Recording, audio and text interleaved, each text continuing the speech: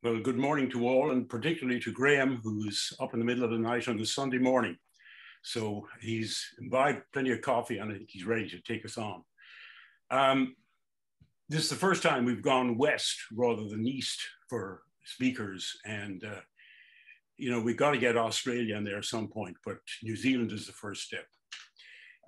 Graeme, as some of you may know, is the president, I believe for the second time, of the New Zealand Bromeliad Society, and congratulations to him. He is also the assistant editor for the BSI Journal. And together, he and Andrew Flower, the editor, have done a great job in bringing that journal up to speed. Congratulations to all. He's really done a great job there. But apart from those things, he's the man out in the garden, out in the wilds, growing, and he'll tell you about what he's doing in the bush. Now, what he calls bush is different from what Australians call bush, and it's different what we Californians call bush, or chaparral. It's different what the Europeans call mesquite, or the Chileans matorral, or the South Africans fynbos. It's different all these things, but he's going to tell you what it is and how he grows in it. His house is set in the middle of such a place. And I remember seeing it. It was 7 or 8 years ago when I first went out there. And there he was in the middle of this thing. It was a wonderful sight how he had cleared an area and found a home for bromeliads. He really knows what he's doing, and I hope we're going to enjoy this. Graeme? Yes, thank you, Andrew. Can everybody see that? Yes. Okay. Well, thank you very much, Andrew, for that introduction. I'm glad you attempted to explain a little bit about the bush, or what we call bush here, or native forest. You can see a little shot of it there in that main photo, which is in the bottom of my garden. So yeah, firstly, thank you for inviting me to speak. It is the middle of the night here, but it's no problem. I normally get up early anyway. So we're going to get straight into it. My talk today is basically in 3 parts. Firstly, I'd just like to show you a little bit about where New Zealand is in the world. Not everybody knows. I know some of you have been here, but I'm going to show you where we are, how we grow things down here a little bit, in general terms, and then we'll move on to what actually grows well for us in our climate, or for me in particular in my garden. And then I'll finish with some techniques that I use that have been successful for growing bromeliads as epiphytes in the trees. As you can see in that photo there, that's one of the things I like to do, is to grow them naturally as they would in the wild, particularly the Brazilian species and the hardier species that grow in the trees in the wild. So hope you enjoy it, and I'm sure there'll be some questions at the end. So let's try and move on. There we go. So firstly, just a map of the world there, and I've put in some little markers to show you where we are. As you can see, New Zealand in the bottom right corner is not a part of Australia, like some people believe we are. We're about 1,200 miles from Australia, and the blue line across the screen there is the latitude of Auckland, which is where I live and is the major area for growing bromeliads in the country. Moving up a line there, you can see the red star. That's Rio de Janeiro in South America. So we are a fair way south of there, and also a fair way south of the Queensland and Australia, which is the yellow star. And then in the Northern Hemisphere, we have yourself. So you can see that we are a little bit further south in the same latitudes as you would be in the Northern Hemisphere. We're probably around about the same latitude as Monterey in California.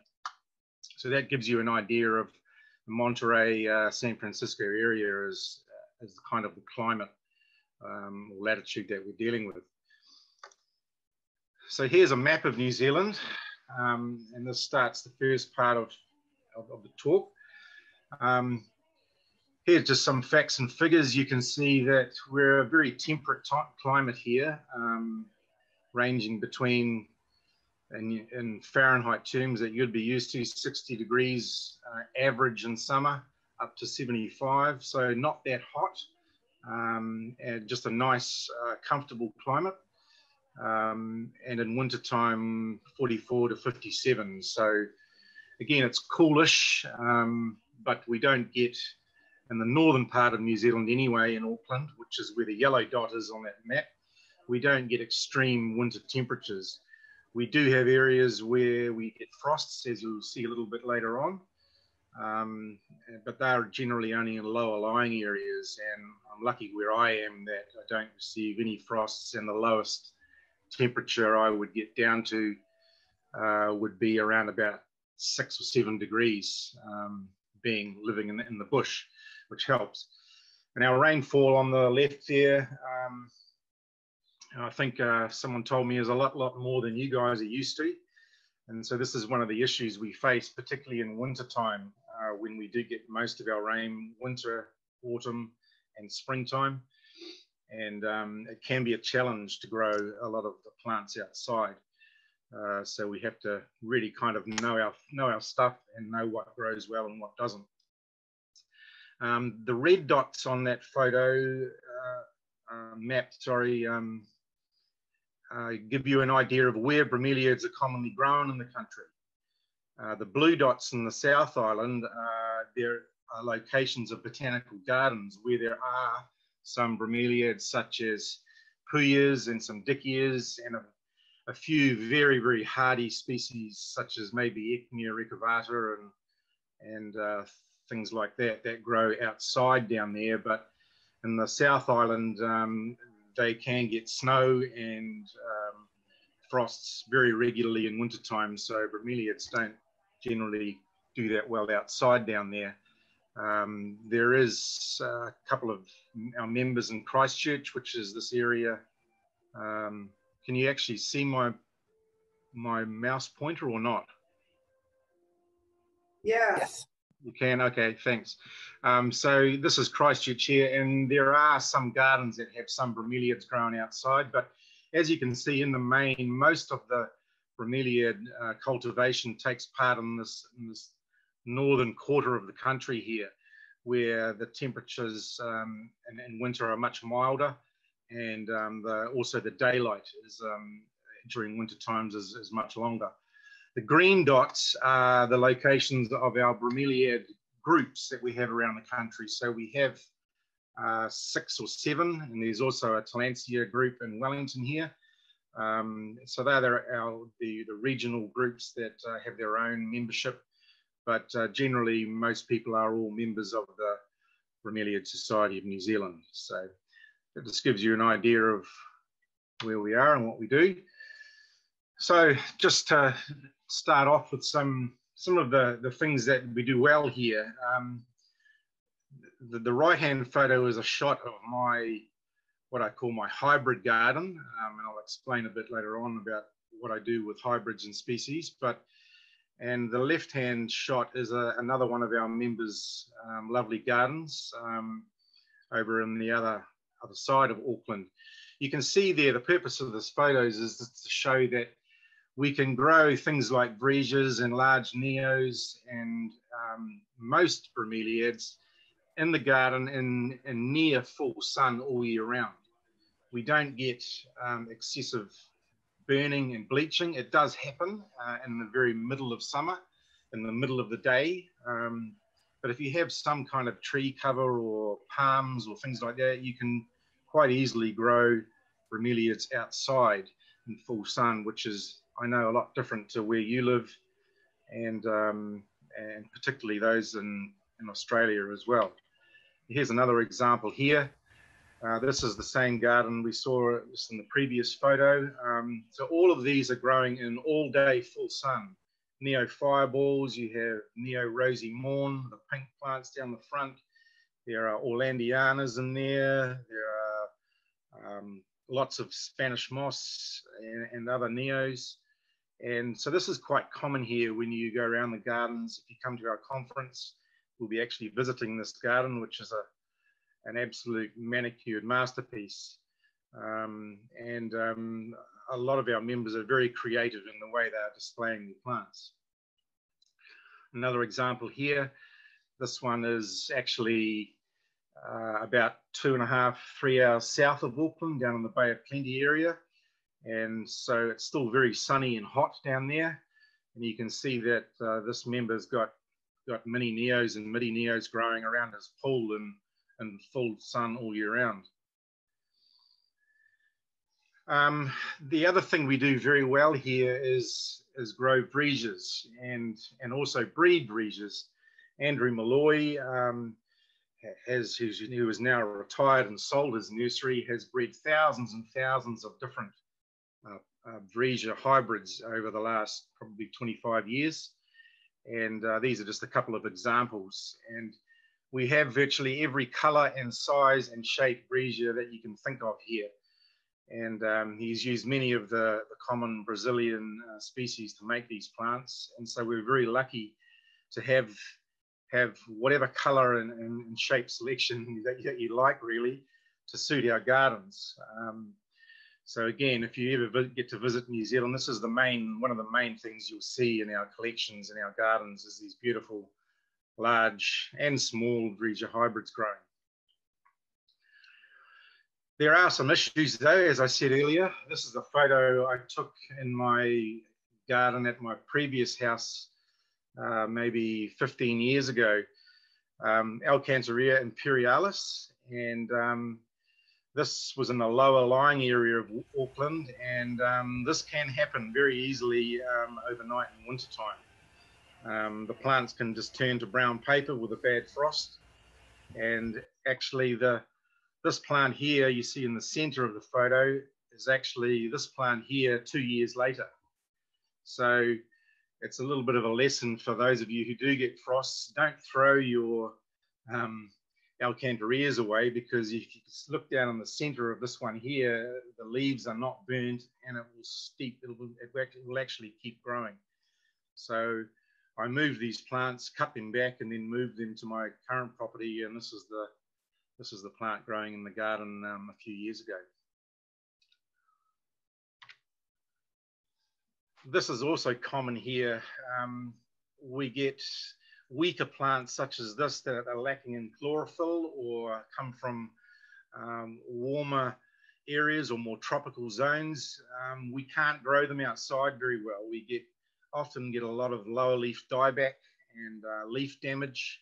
So again, you really have to know what plants you're putting where and what conditions they like. Otherwise, you can very quickly go backwards.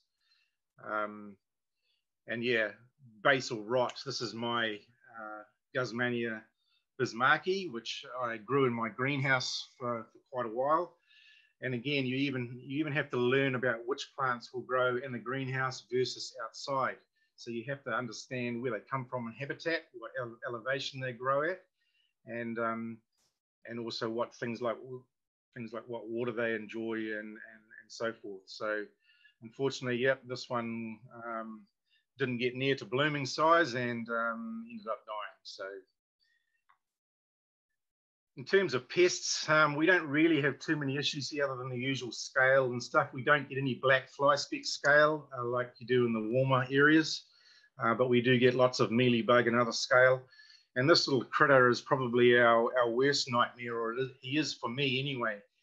They like living in the bush areas around where I live, and they're very good at sitting in their little homes and watching what you're doing, and then coming out at night and eating your favorite plants. As you can see here, he's completely eaten this leaf right off of this Tillandsia and had a nice meal on this leaf here. I don't know, I've lost count of how many show quality plants that I've been grooming, and I go out the next day to get them ready for the show, and the best leaf on the top of the plant seems to be always eaten. So yeah, they're endemic to New Zealand, the weta. There's of quite a few different species of them, and some of them are very rare, but they're very common. We don't get grasshoppers or locusts so much, but we do get these guys. So this just gives you an idea of Auckland, where I live. You can see GB there. That's the location of my property. And so I'm on the very western edge of the main city. You can see it's a very narrow isthmus there between the Tasman Sea and the Pacific Ocean. In the center here, it's probably only about 1 kilometre wide between this large Manukau harbour and the Waitemata harbour here. The orange dot is where they just had the recent America's Cup yachting out in this area here. The red dot is the city centre and Harbour Bridge area. The blue dot is where we have our monthly Society of New Zealand meetings, and the purple dot is the International Airport. The green dot is where we have our conferences. Our Kiwi Broms conference will be there in another year or two. And over on the left-hand side here is the highest peak in the area, which is the Waitakere National Park, Waitakere Ranges. So there's a large mountain range over to the west here before we get to the ocean. So I'm living just in the start of those foothills of those mountains. And this is what the terrain looks like. So a lot of the area is a little bit built out with suburban houses. So my house is around about in the central strata area here, which is about 120 meters above sea level. So with the enveloping bush and the height above sea level, as I said earlier, we don't get frosts, and it's quite a good climate to be able to grow bromeliads. Some of you who have been to Brazil will notice that it's quite similar looking to some of the forested Atlantic forest areas there. So about 8-9 years ago, I was lucky to purchase this property and move from the lower lying area up to about a half-acre property, which is still basically in the middle of suburbia, but I'm completely surrounded by native bush in a little valley, which is north facing. So we get good sunlight, and the property has these native kanuka and manuka trees, which grow up to 12-15 meters tall. So I have a large lawn area, and the gardens, as you can see there, were pretty much bare when I got here. There were some garden beds that were covered in crushed beach shell, and also some garden beds down the bottom and up the top, which are covered in riverstone pebbles. So I had lots of space, and I had virtually no gardens apart from a few agapanthus and a few weedy kind of plants to work around. Everything else was native trees. You can see these kanukas here are probably 60 to 70 years old, and they're a paperbark variety of the myrtle family, native to New Zealand.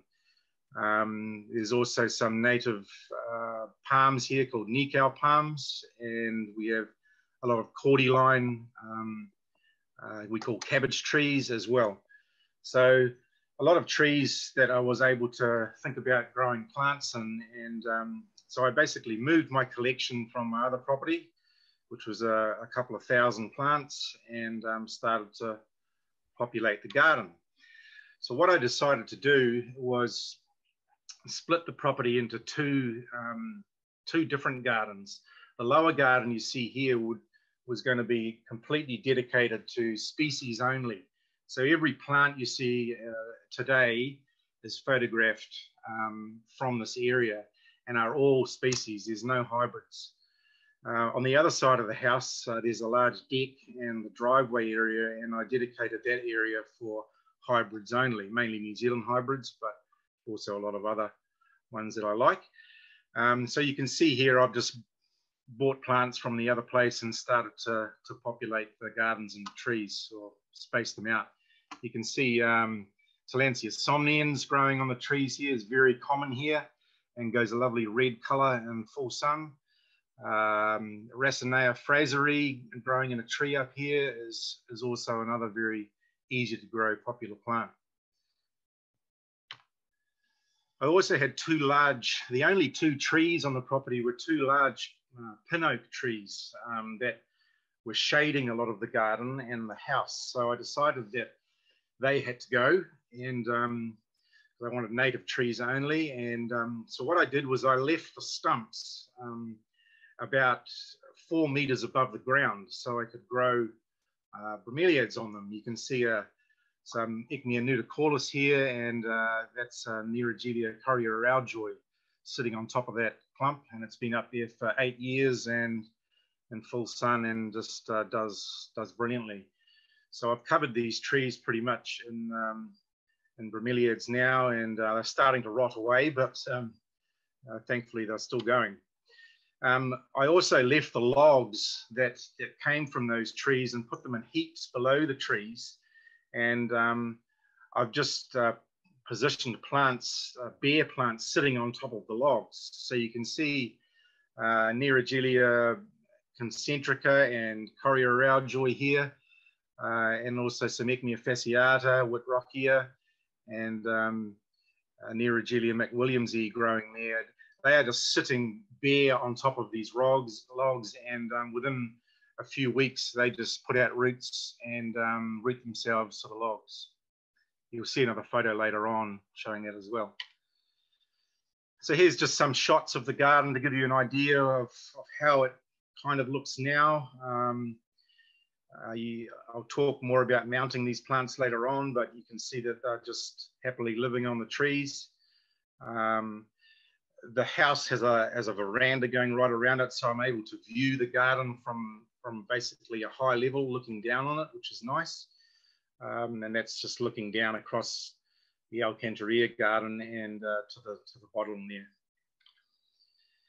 And this photo shows what we currently, commonly, I should say, get, especially around this time of the year, which is our autumn time, and also towards the end of winter. Being in a valley, in a higher altitude area, we get cloud and mist moving through the property on quite a regular basis, which of course is great for the plants, and is what they're used to in the cloud forests of the Atlantic forest in Brazil. So this is quite a common sight to look out the window in the morning and see the place enveloped in cloud for a couple of hours until the sun comes up, and the plants really love it. Just some more shots here, a few tillandsias growing in the trees. I'll talk more about them later on, but they're all hardier types. We can't grow a lot of tillandsias outside here because it's too wet in winter. They get too waterlogged, and as we know, tillandsias don't like to be waterlogged, particularly at night time when it's cold and wet. So again, we have to be mindful about which ones we're using. This is Tillandsia kirchhoffiana up the top here, and some hardier clones of it's Rodrigueziana here, and Secunda, and a few other Aranthos and things that are hardy. And on the right hand side we have Tillandsia somnians again, and this is Neragelia zonata growing up the top there. Just another shot there of a little bit overexposed due to morning sun, but you can see this is Vresia elata up here, which is a great plant for growing in trees. Flowers for about, when bloom and red bloom for about 6 months. Vresia mulleri here, Brazilian species, and this is Alcantarilla geniculata coming into bloom. Just another shot there of Alcantarilla blooming in the gardens. They're very popular here. We have many, many different clones of Imperialis that have been grown from seed over the last 30 or 40 years. And I probably have 20 to 25 different species of Alcantarilla growing in this garden. I also have a greenhouse. As I mentioned earlier, we can't grow everything outside, so I have to grow a lot of the more tender species inside the greenhouse, such as poem burges, a lot of tillandsias, and some of the more tropical eckmeres and that get grown in the greenhouse. So I have around about, I had a count up a couple of years ago, and it's something like 500 different species and quite a few more different varieties and clones of those across about 45 different genera. Okay, so just moving on to the second part, I'm going to show you now specifically some of the plants that grow very well for us in New Zealand. And also most of these you will see are growing as epiphytes as they would in the wild. So here we have just some common Bromeliads that you would probably all be familiar with. Bromeliad guttata here on the right hand side. You can see the old inflorescences and leaves. So this has been growing about 3 meters up a large tree for the last 10 or 12 years here. And there's another photo later on that shows you how I mounted it. Flowers probably every couple of years, and does very well for us. As does these two Bromeliads, which are not as common as you would think in some countries. Hieroglyphica can be quite difficult to grow in some climates. You have to find the right place for it to grow. And it does grow well here in the trees for me, as does the Bromeliad altodacerae. There's a beautiful sword-shaped species from Brazil, and again has a lovely inflorescence. So they're growing about 3 meters up trees and very happily clumping up. The Hieroglyphica actually got blown down on a big storm we had. So I've had to reposition some smaller ones now. And here's just an example of the different forms that we have here. The plant on the right was one I grew probably 15 years ago, and got to an enormous size. That plant is about 1.5 meters in diameter.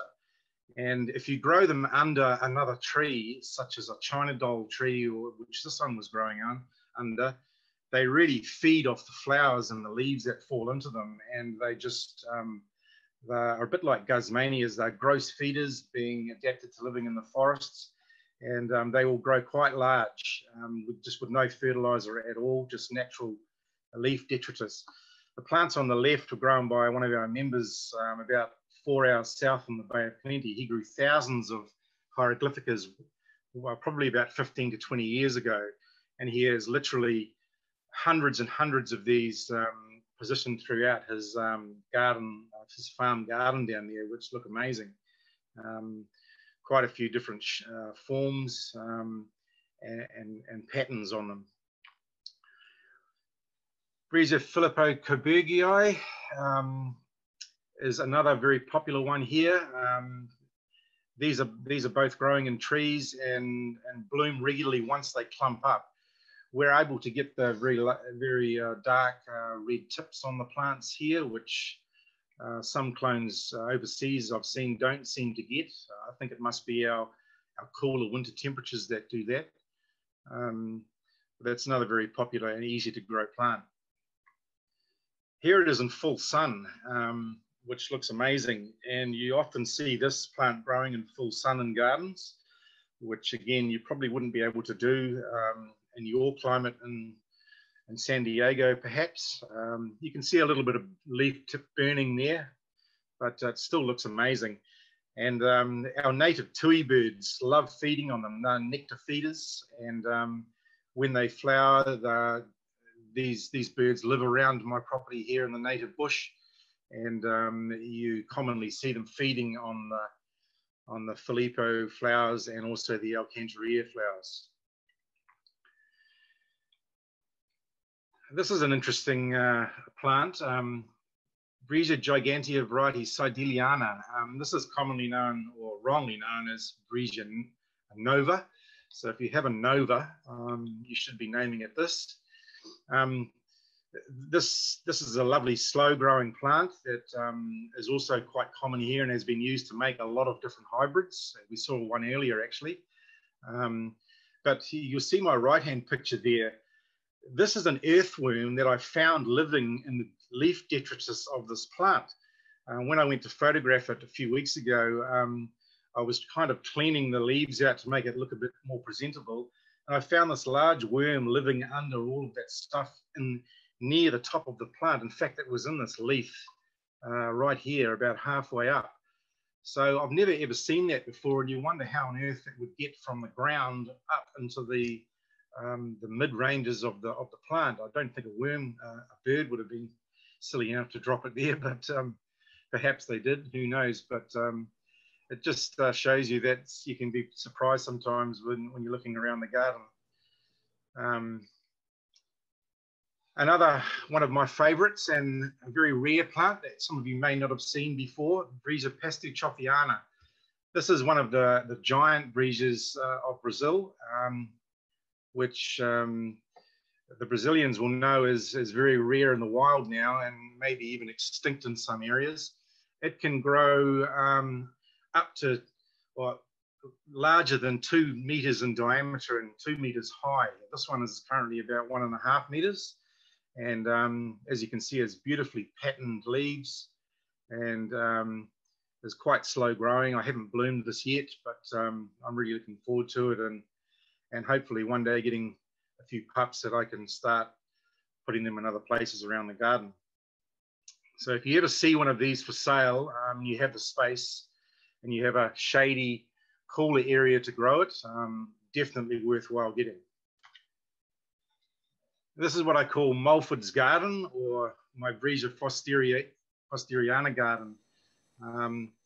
I like to grow species of the same clone all together if I can, just to enjoy the different forms and colors and shapes of them. So I have around 10 to 12 different clones of fosteriana that I've collected over the years. The one in the center here has a cultivar name called Golden Legend, which came from Fosteriana rubriform seedlings in New Zealand many years ago. And this plant on the right here is a very interesting one. It's the common, the greener form of Fosteriana.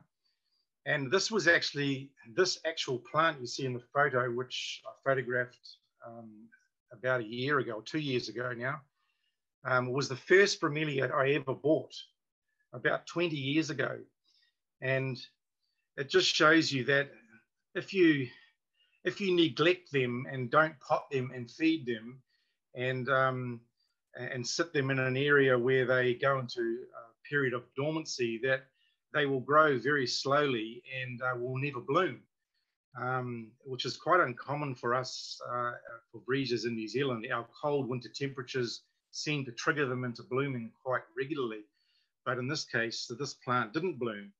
And I grew it very slowly and moved it for 4 different properties around Auckland. And anyway, it finally bloomed for me last year, but after about almost just over 20 years.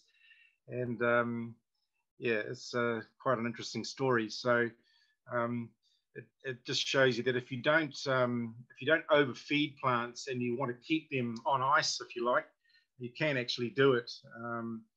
And it doesn't happen with everything, but certainly some things. Brisa elata, which is probably going to be part of the Ceperopsis genus in future, is also, as I said earlier, is another great grower for us here, which is a little bit surprising because it comes from the more tropical zones up around Ecuador, Colombia, Venezuela kind of areas, but it does very well for us here and grows quite quickly and blooms quite regularly for us. Brisa bituminosa, another Brazilian species that's growing, a small one growing in a tree. Whitrockia lepidinum, which is supposedly a CV of Whitrockia gigantea, is also very common here and is surprisingly not so common in some places around the world.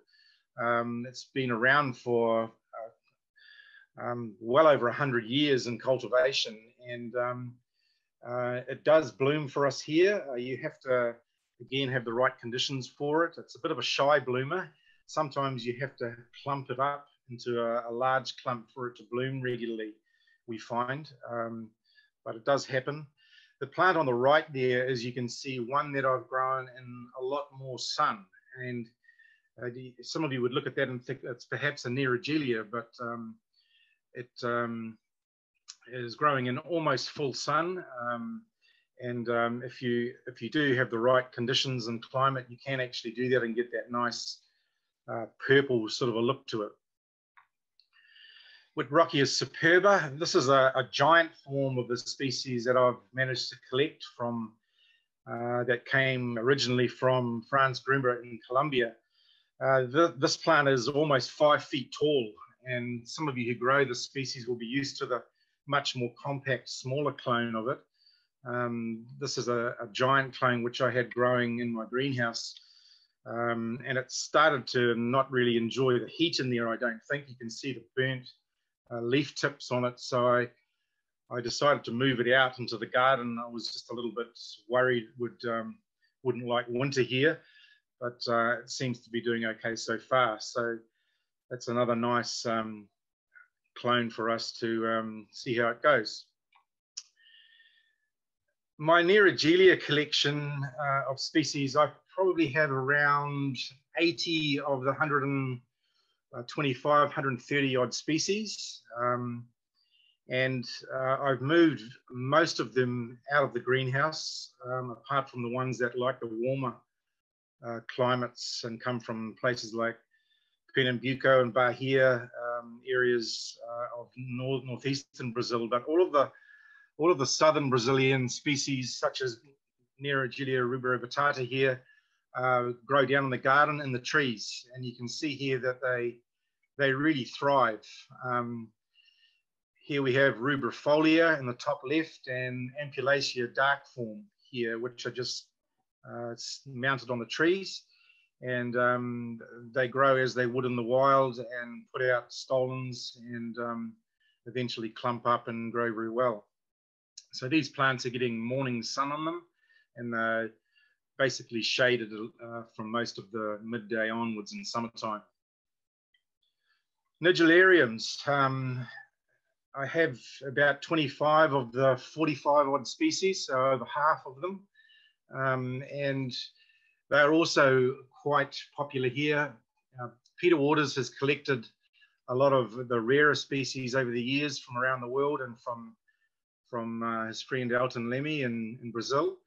And they also grow very well for us here as they do in southeastern Brazil. So the great thing about them is that you can see a lot of them bloom at the same time, and you have color and different shapes and colors right throughout wintertime. They'll last for anywhere between 3 up to 9 months in color and bloom. And so again, if you have a cooler, shadier spot to grow your plants, I would highly recommend growing some Nigellarium species. Similarly, Edmondoa lindini and the cultivar Brazil, which is the variegated form. I grow these in groups in the shady areas of the garden. These get morning sun on them, and again, they grow very well for us. I've just managed to import the elbow marginated clone, which surprisingly was either lost here or was not here before. So I'll look forward to adding that to the group down there as well. Guzmanias. I remember seeing Guzmania squarosa in one of your talks. I think Jerry's talk that he gave for you a few months ago. And some of you seem to think it was quite rare or difficult to grow. Not so here. It's a very common garden plant here, as is Guzmania variegata, which would also be quite rare in a lot of areas. These come from higher altitudes in South America and Central American regions. So they're very well suited for us for growing at a lower altitude here, where of course it is much cooler. So any plant that comes from higher altitudes I really like to get my hands on if I can and see how we can grow it. And some of you more learned viewers would have probably realized that by now, that some of the plants you've seen so far have come from or do come from higher altitudes, and that's why they grow so well. But these are two of my favorites. You know, I have quite a number of them growing in clumps around the garden, and yeah, they, like with the earlier plants we've seen, the Guzmania variegata, it actually, I had one specimen a year or so ago that bloomed for 10 months. It was putting out little white flowers, you see in these fascicles here. From the start of blooming to the end of blooming took 10 months. So again, another great plant to have for the garden in a semi-shade spot. Another thing I like to do is, as I mentioned, is to research what plants would grow well for us and try and import them. This is a plant that I imported a few years ago from Australia. It used to be known as Sclerosa pink, or some of you may still even have it tagged as that, because it looks similar to the previous Guzmania sclerosa, but it is a different species in its own right. And so I got this into the country and then grew it in the garden, and it is an absolute rocket ship. It never marks, it grows fast, it has many pups after it blooms. And I've managed to share these around, and other people are growing them, and it has the most wonderful pink coloration. So again, another great plant to get for the garden if you haven't already got it. This is a rarity some of you may not have seen before. This was another one I managed to import that wasn't here before. Cornelia Augusto Coburgi. This is actually from the type specimen in the Vienna Botanical Gardens that was collected in Brazil over 100 years ago, and made its way to Australia, and I managed to get hold of it. You can see it's in a pot, and I've actually just got it hanging on a wire hanger. This was in my cooler greenhouse, and I decided after it bloomed a couple of times that it had to go outside to see how it fared. You can see the burnt leaf tips are actually from growing in the greenhouse. Again, I think it's probably had too much sun or too much heat in there. So it's doing its thing out in the garden now. So I put it out there, and about 4 months later, 5 months later, I ended up getting 8 blooms coming off it.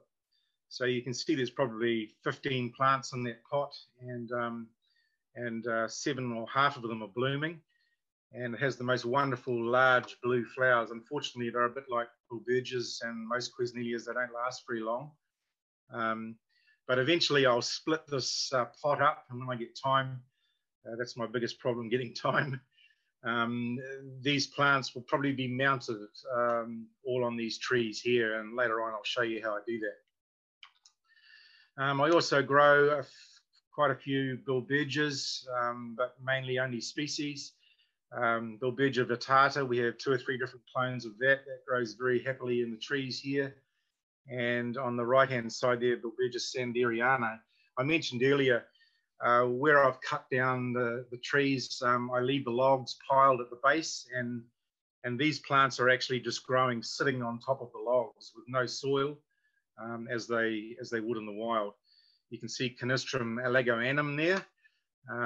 That comes from northeastern Brazil, so it likes a warmer climate, and it's struggled a bit outside. You can see how the leaves are getting cold damage on them. So I've had to kind of rescue the pups off that plant and grow them up so I can find a better spot for them. So these are the little challenges we kind of face throughout the year. This is a giant plant, which has a little bit of an unknown history for us.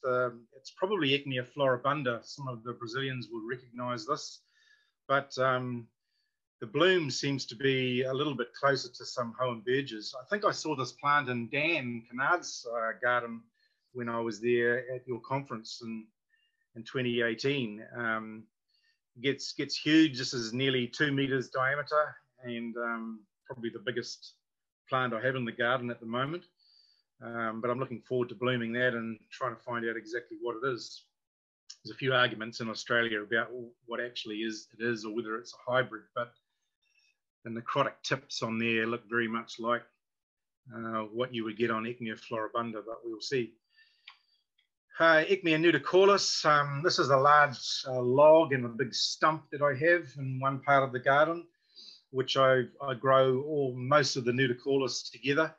There are some mounted on other trees, but I like to keep them all together, so when they bloom in summertime, they look nice.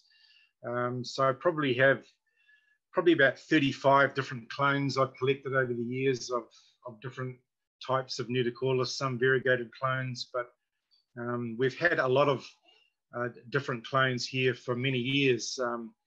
Muriel Waterman was our first Bromeliad pioneer in the 1950s, so she got a lot of plants in the post from Mulford Foster and other people around the world, and so we've had a lot of these hardier clones growing here for many, many years. The one on the right there is a beautiful pink banded clone that was collected in Brazil and taken to Selby Gardens. Had a Selby number on it that we've given a cultivar name now from where it was collected in Parana in Brazil. Ichnia gigantea is another one you don't see all too often. We don't grow Ichnia blanchettiana very well here. I do grow it in the garden at 2 or 3 different forms, but it grows slowly and you have to have the right position for it. Whereas Ichnia gigantea is a similar looking plant and also gets the lovely orange, yellow sort of coloration, and it grows quite a lot better for us. It's a little bit more cold hardy than blanchettiana, so you will see that used in garden landscapes here. Ichnia spectabilis. So here's just some adaptations that we see when we're mounting plants or growing them in the garden. As you can see, the left-hand photo there, I put this quite large pup on top of a tree fern stump down in the bottom pond area of the garden, and one of the local birds decided it would be a great place to start a family. So that's about 4 or 5 feet off the ground there, coming up above the pond, and the plant suffered a little bit for a while, and unfortunately the nest ended up being blown away, or some critters ended up taking the eggs. But that's the same plant on the right-hand side there. You can see after about 3 years, it's managed to fill out and grow a lot better, and is perfectly happy growing just with no soil on top of that stump. This is another thing that I've learnt over the years of growing species in the trees. Now, Ichnia purpurea rosea is a reasonably rare species again in some areas. You don't see it often here, but that's because a lot of people grow it in pots as they would normally grow their plants, or in the garden, and it doesn't like cold, wet conditions. So if you have it in a pot in the garden, as I did many years ago, it tends to die back very easily and rot and doesn't do very well. So what I decided to do was take it out of its pot and put it onto a tree here.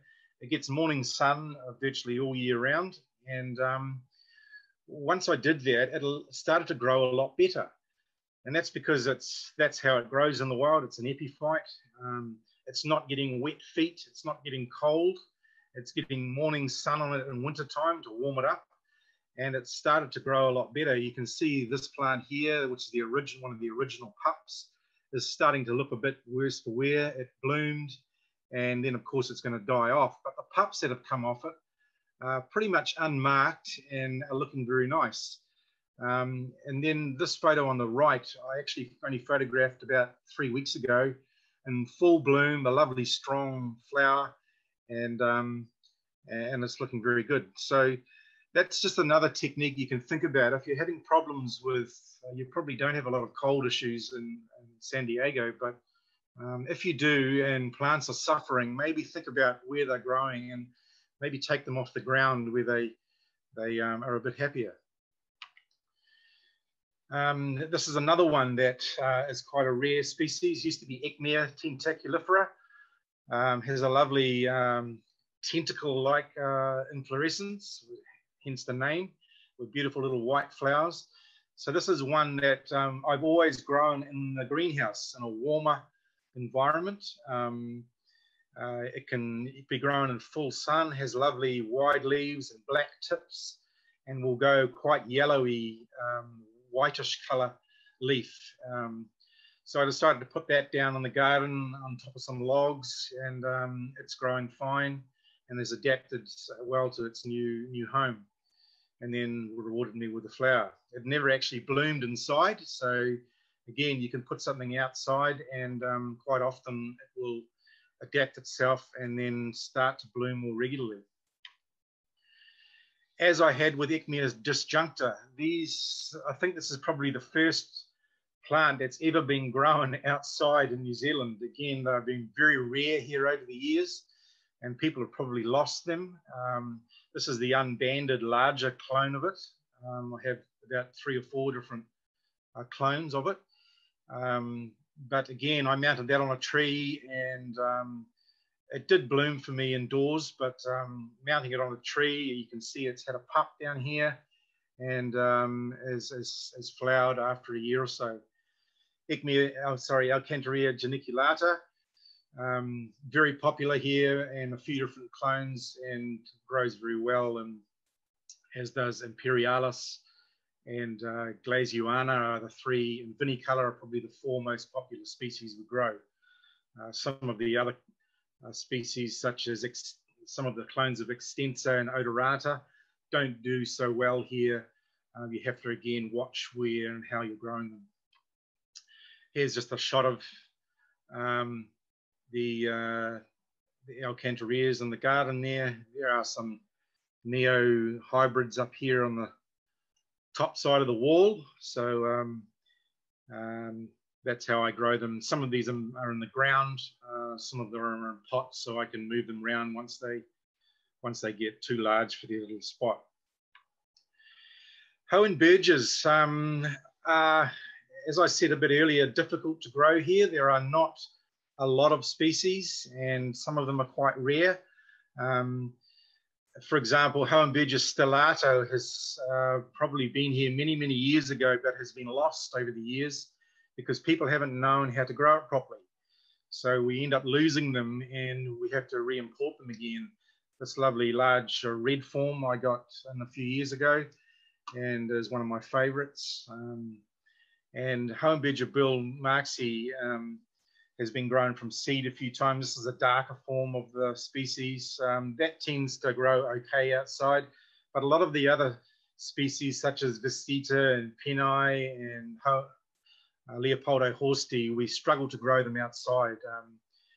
We can grow Coria Raujoy outside, but again, you have to have the right kind of conditions for it to do well. Otherwise, you'll get a lot of bad leaf dieback on it.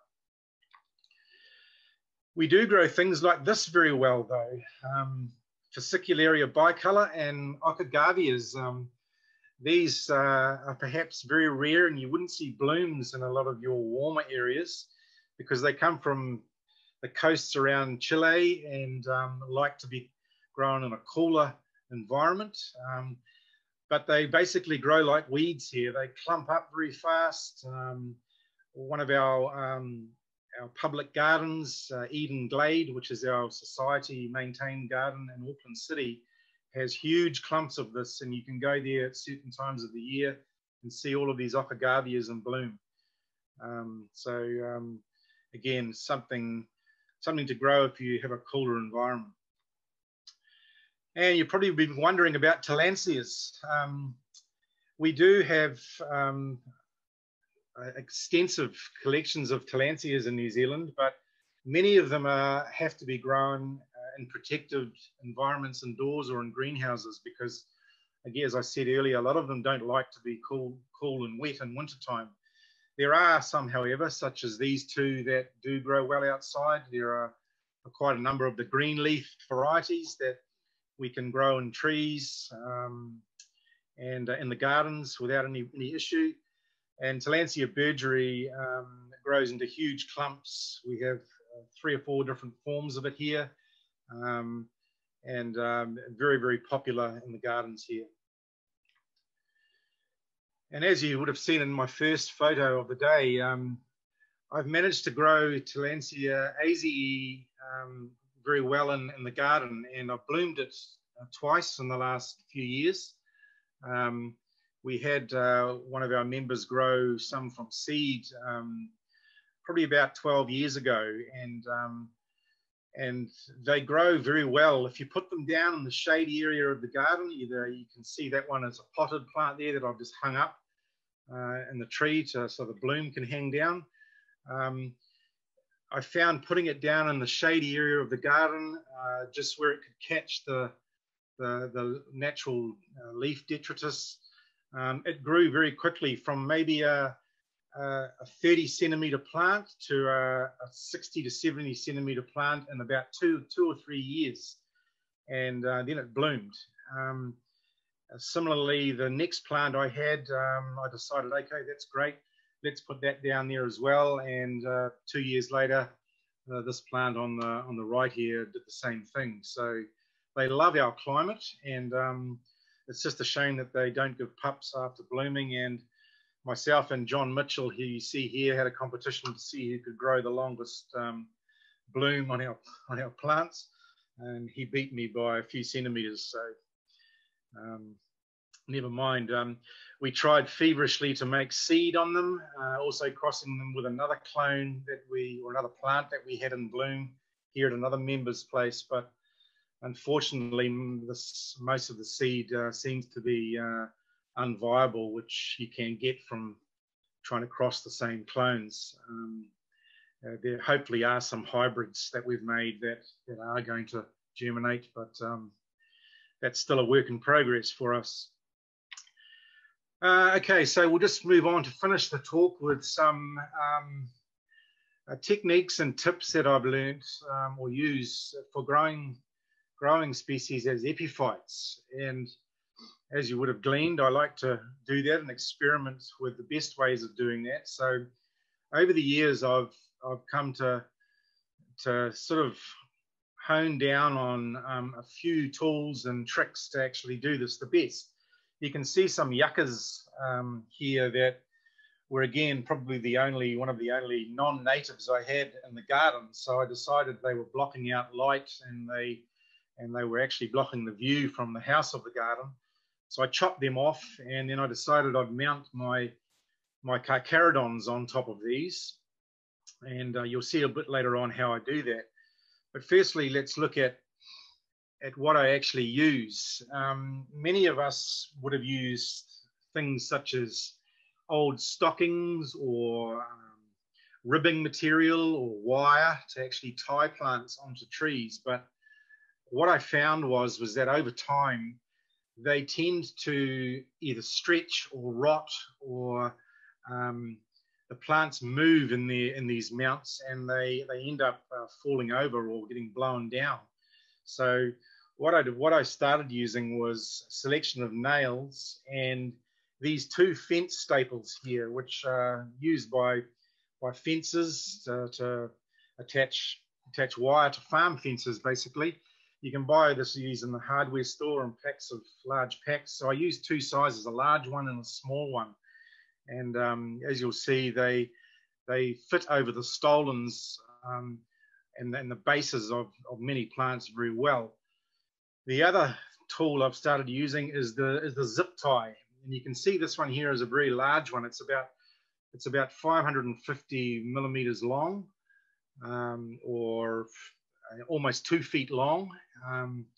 My company actually sells these in bulk packages, so I'm lucky to get lots of different sizes of these and at a cheap price. But you can also buy these from automotive stores or hardware stores, and they're very good for holding plants onto trees and branches, as we will see.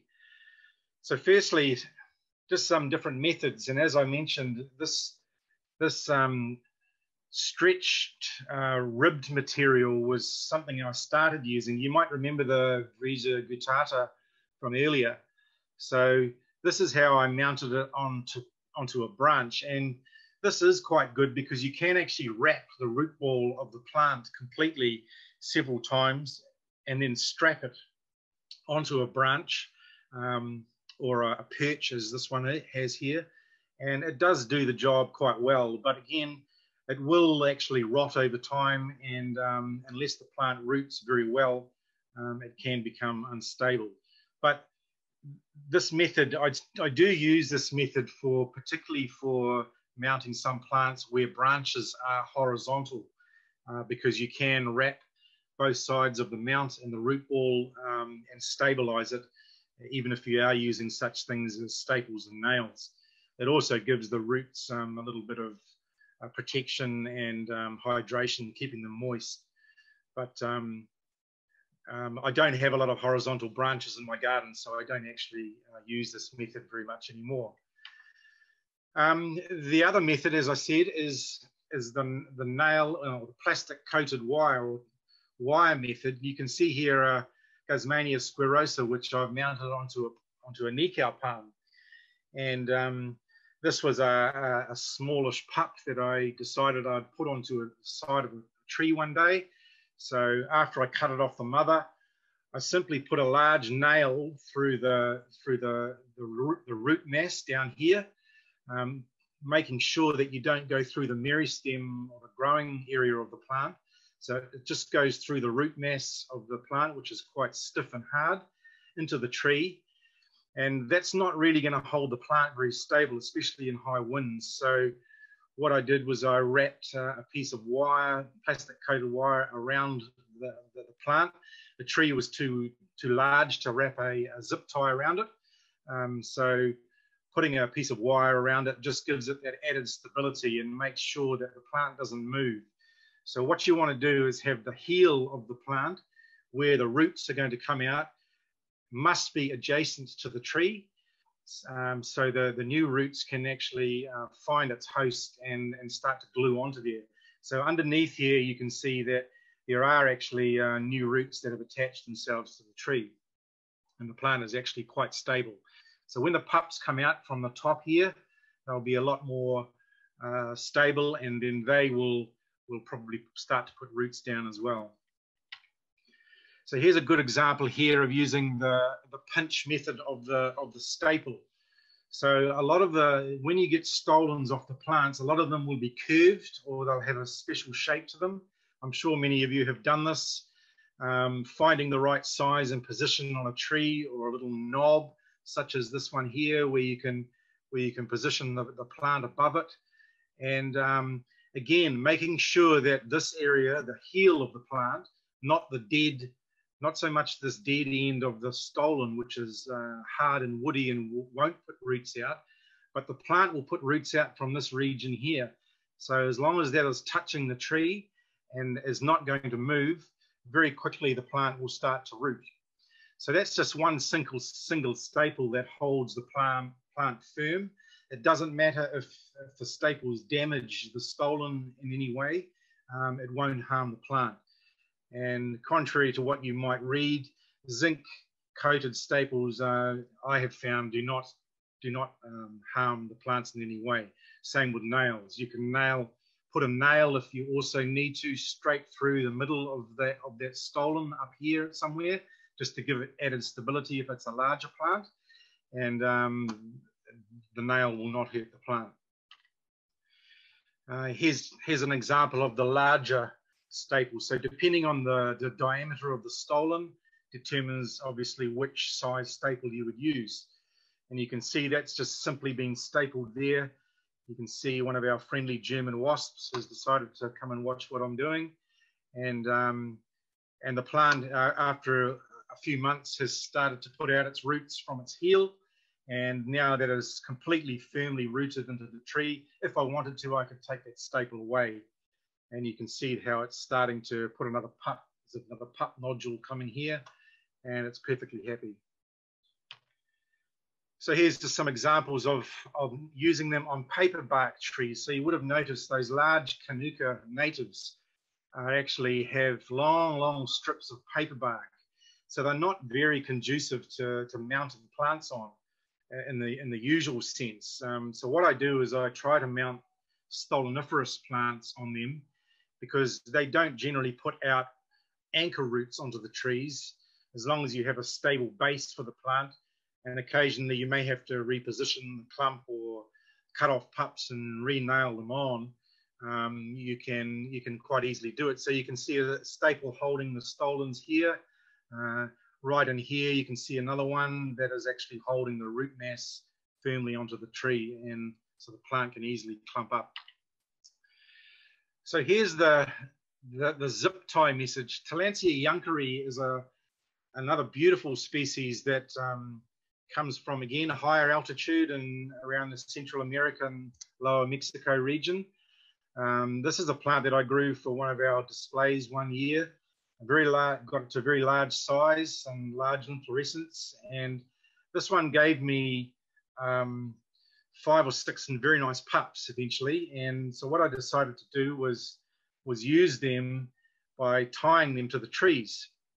So you can see the right hand picture there. I've left the cable ties on there to show you how this tree is probably about 2 or 3 inches in diameter, a very thin cabbage tree or cordyline tree, which has very nice firm bark for roots to easily attach to. And they are simply cable tied with the base hard up against the tree again. And you can see after about 6 to 8 weeks, they're starting to put roots out. Interestingly, the one on the left here has put roots out both sides of the heel. We have some that are already glued to the tree on this side. And these roots, I'm not sure where they're going, but you can see over here, the ones that have come out the other side of the plant are starting to turn back towards the host tree. So within maybe another month or 2 months, that plant, those ties, sorry, can be cut off, and the plant will be perfectly anchored to it. Here's another example of just using nails and the zip ties together. You can see there, these go back to my carcharodons I showed earlier. So that through the bottom of the heel, we have a nail, and then also around the heel of the plant is the zip tie, which is then anchored on the back with another nail to stop the zip tie from riding up and coming off the top of the mount. So that is very, very firm.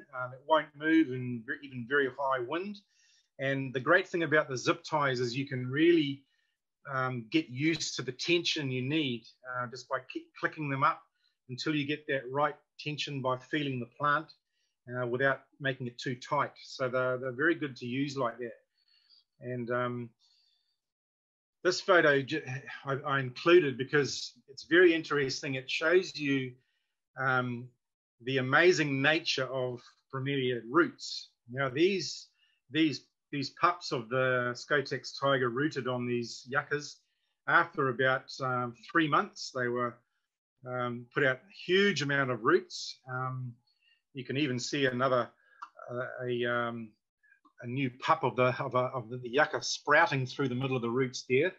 But after a few months, you can see I've cut the cable tie off, and you can see up here how the malleable nature of the roots, how they are basically liquid. They have filled out the zip indentations of the tie and actually grown right into the tie here. And so that just shows you that when they come out of the plant, they are actually like liquid glue, and they will take on any shape and form to attach themselves to their hosts. So really quite amazing. You'll see in the next slide too, a couple of next slides are some other incredible things that they can do. But here's just an idea of the success you can get. So this is Tillandsia depiana,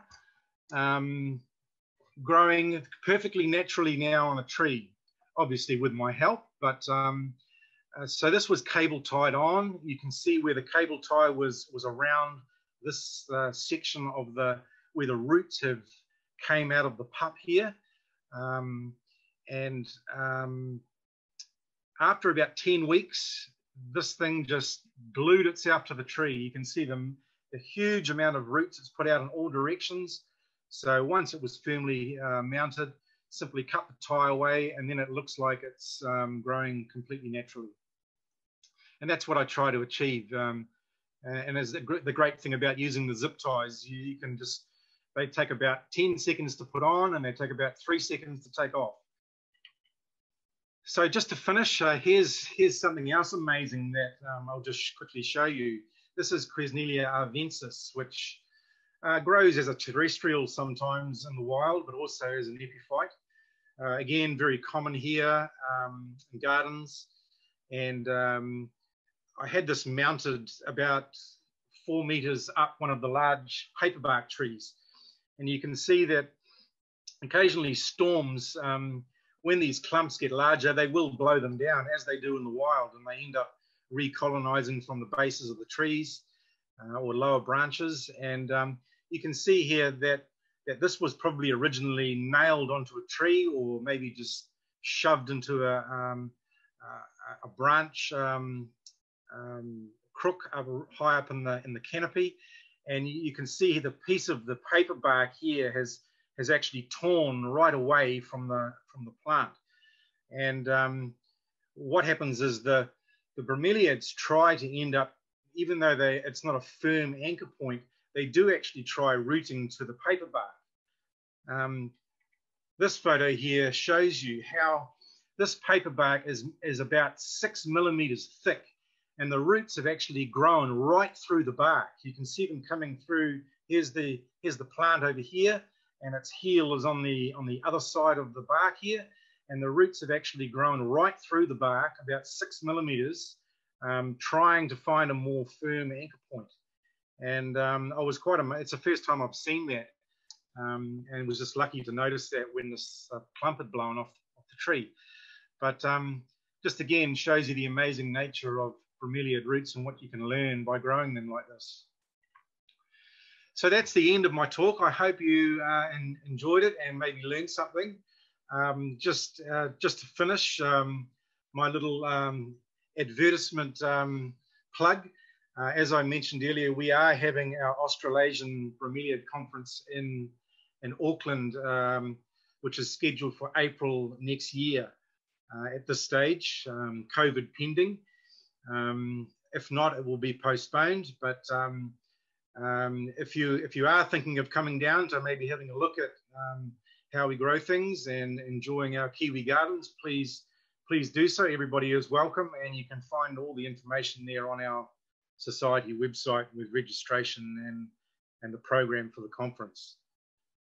So that's all I have. I won't take up any more time, but happy to take any questions if you have them. Graeme, I guess I do have a question. Sure. For the conference, is there going to be a way for people to get their plants inspected and be able to do some, exporting? Yes, I'm hoping so.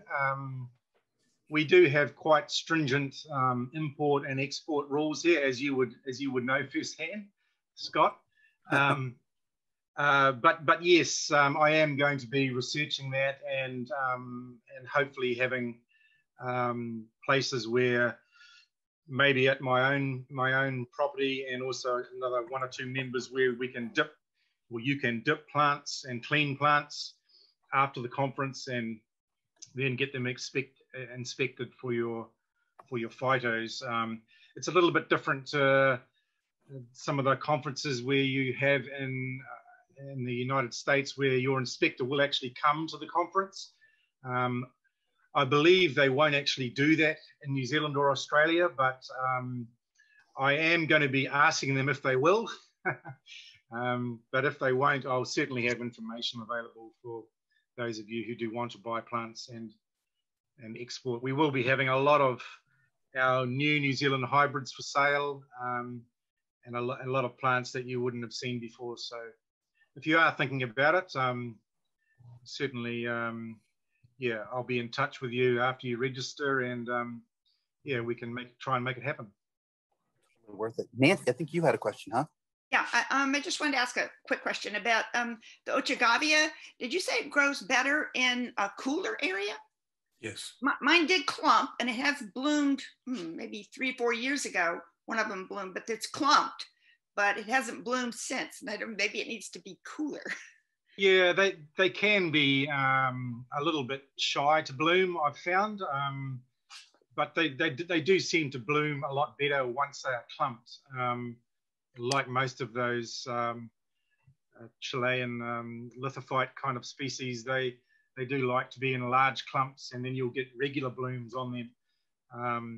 But yeah, I think we do find that if you do have a colder snap in wintertime, like you do get in San Diego, you probably will get it blooming. Yeah, I think I'm not sure, but there was a plant in the Paradise Point Gardens that I thought was the Fascicularia bicolor. In fact, I showed it to Jose Manzanares when he was there, and I think he grabbed one and took it back with him to Ecuador because he didn't have it, or he'd never seen it. But it certainly looked like it, but it wasn't in flower, so I couldn't tell for sure. But it's definitely looked like it. So maybe go and check it out one day if you're down there and see if they're flowering.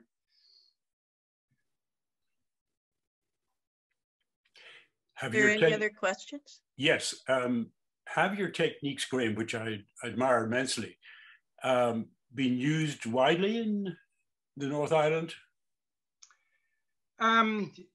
Yes, I think a lot more people are getting creative with trying to grow plants as epiphytes. I mentioned the tree ferns earlier, which we call our native panga tree is the Maori name for them. So we have quite a few different species and varieties of them here. You can actually buy the bare logs in our garden centres to use in your garden. So a lot of people are buying them. They are reasonably expensive, but you can buy them, and they're very good for mounting bromeliads on. Simply they'd be perfect for that. And they will root to the tree fern fibre. So a lot of people are doing that, but yeah, I think the cable tie method is probably more of a new thing, and people that come to visit me are starting to get ideas and use that. So that's kind of why I wanted to share that today. They're available all around the world, and there's just such an easy method of doing it. As I say, allows you to make a more natural look later on. Sure. Any other questions? Yes, I'm wondering what kind of wildlife you get in your garden besides the birds. Yeah, good question. New Zealand's very lucky. We don't have any snakes. We don't have any large mammals that come through, apart from wild pigs that you do get in some of our native forests, but not in the city areas where I am. We do have possums. They can be a little bit of an issue, eating a lot of the native fauna flora, I should say. But no, we don't get a lot of major pests that do a lot of damage to the plants. There's a few rats and things like that can eat a few berries, but yeah, it's not really a problem for us. The birds, where I live, we get a lot of large native wood pigeons come here basically daily to drink out of the guttering, and also the native tuis that you saw. They breed down in the valley, and are here all day, every day. Beautiful sounds. And yeah, there's not too much else happening other than those.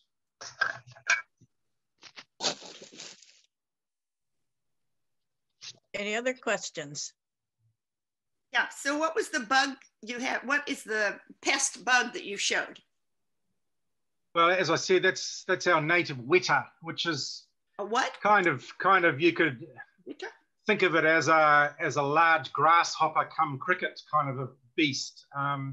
but yeah, it loves living in our native bush, specifically the kind of bush that I have with the large Kanuka and Manuka trees.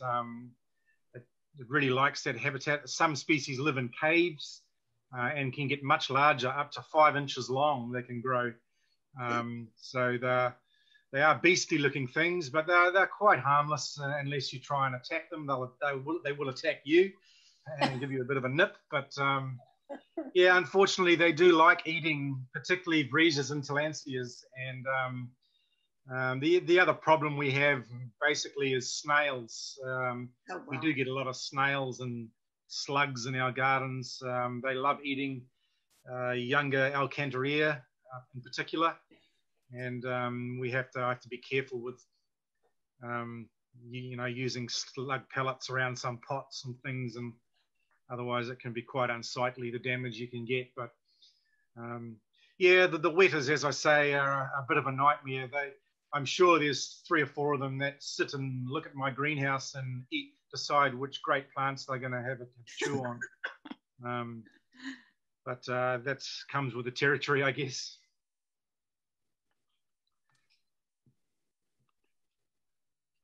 Okay, we have time for about one more question. Graeme, I see somebody has also asked a question, George. Do you have to water as well, or do you rely on rainwater only? Do you have a dry time when you need to water? Yes, good question. I didn't really mention that. No, in the garden you saw, with the photos I saw, I basically don't ever have to water. I think I have once or twice when it's been very hot for very long periods, but in summertime here, we do get cooling showers reasonably regularly. So the plants that grow in trees, as you can see, most of them are in a shadier kind of area, and they will hold the water quite well. But there are some, such as some of the Tillandsias and the plants that are growing on the full sun trees. I might give the odd squirt from the hose occasionally, but that's very, very not very often. Maybe once or twice in the middle of summer I have to do that, and that's only if I really think about it or have the time. The rest of the garden is fairly well self-sufficient. And by hot, do you mean what, 27 degrees Celsius or 80 degrees Fahrenheit? Or does it even get that hot? That would be the hottest we would get in summertime, yep. Typically, you're looking around 25, which, is really good temperature for growing most bromeliads, yeah. But I mean, you can get the odd day. You might get a 30, but it's like for one day. It doesn't last for a week or 2 weeks, which is what a lot of you folks get, and that can really do the damage. So you might get the odd hot day of 30, 32 maybe, but it's not really a problem for us. And you might get the odd leaf scorch happening if you have the wrong plant in the wrong area. But hey, it's not as if our whole gardens are getting decimated in 3 hours kind of thing. So yeah, but I am lucky having the trees around here. They act as a bit of a, they do cool the plants and act as a windbreak, and when it's high wind, and also keep the temperature down a little bit when it's very hot. Graeme, you've talked about temperatures. How is the humidity generally? Does it vary during the day or during the season? Yeah, it can get humid sometimes here, particularly around the late spring, early summer areas. Or probably all the way through summer, we can get quite a few humid days where it is a bit sticky and tropical feeling. It depends really how much wind we have. But being in such a narrow area between the two sort of oceans here, we do tend to get a cooling breeze, but it can bring quite a few humid showers. So again, the plants seem to enjoy it. The ones growing outside and in the greenhouse, they do enjoy it, and they don't they don't dry out as a lot of you folks would experience, where you don't get that humidity. So we don't get a lot of leaf curling and that kind of thing happening with the plants growing outside, which is nice, you know. On the other side of the coin, we have to deal with the cold damage and those kind of issues. But yeah, a little bit of humidity, but not as bad as what some folks would get. Thank you so much, Graeme, for your presentation. Very much. Graeme, thank you so very much for your presentation. The plants were just amazing, the way that they grow in New Zealand, and especially the rarities. And we really appreciate your getting up in the middle of the night to give us your program. So thank you again. Thank you. Yeah, I probably talked a bit longer than I was allowed to, but oh, it's great. I hope you, no problem. Hope you enjoyed it. We really enjoyed Fantastic. it. Great.